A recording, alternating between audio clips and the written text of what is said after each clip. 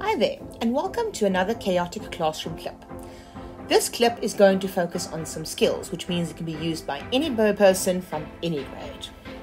In this video, we're going to look at percentage calculations, which sometimes stump our learners a little bit because you're not used to the idea of having to do math in a life science paper. Now, when it comes to percentage calculations, there are actually three types of calculations. There's a straightforward one where you have to calculate the percentage, and then there's the ones where you have to calculate the percentage increase or the percentage decrease. Now, these last two actually follow the same method. So let's have a look at percentage on its own first. Let's say you have something like a mark. You have 48 out of 60, and you now need to calculate and convert that to a percentage. What you're going to do is you're going to take your numerator and divide it by your denominator and multiply by 100. So basically, you're going to take the top number divided by the bottom number times 100. Plug that into a calculator and you should get the percentage. And in this case, the percentage is 80%. Remember to add the unit as well. So let's see how they would ask this question in an exam. Now, this example is going to come from Life Science Paper 2, November 2021. It's a grade 12 paper, but it's good practice for everyone. Now, this question is question 2.6, and they say read the extract below. Researchers have discovered that members of a particular family have high bone density that may be caused by a gene mutation. High bone density reduces the risk of bone fractures. 20 members of the family had their bone density measured and DNA samples taken. 7 had a high bone density. The high bone density occurred throughout their bodies, but especially in the spine and hips. Now, we're not going to do all of the questions, we're just going to focus on the percentage calculation. So number 2.6.5 stated, calculate the percentage of the family members who had normal bone density. Show all your workings. Now here we are going to need some numbers. So we're going to circle the 20 members of the family and the 7 that had high bone density. So we basically had 7 out of 20 that had high bone density, but they want to know how many had a normal bone density. So we're going to have to take the 20 and minus the 7, which will give us 13.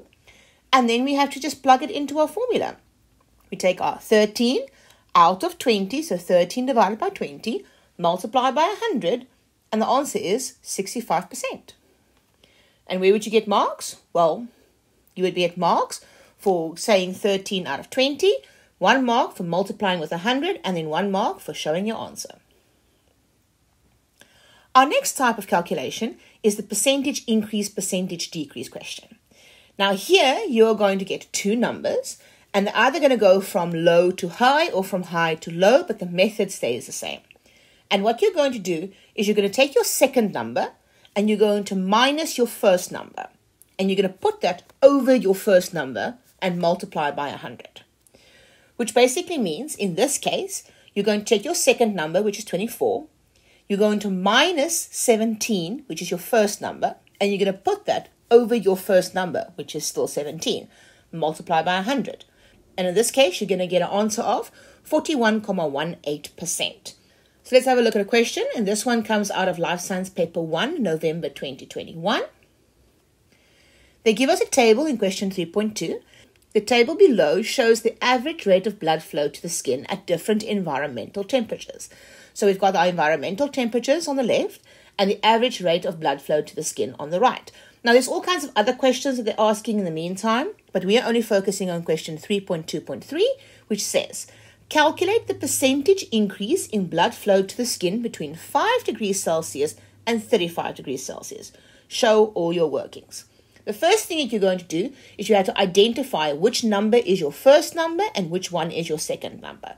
We're going to circle the mark that's at 5 degrees Celsius, and we're going to circle the number that is at 35 degrees Celsius. So 4 will be our first number and 11 will be our second number. Now we plug that into our formula. So we're going to take our second number minus our first number over our first number multiplied by 100. And then we get an answer of 175%. And again, it is worth 3 marks. So there's a mark over there, there's a mark over there, and there's a mark on the answer. I hope this helps. Thank you for visiting the Chaotic Classroom.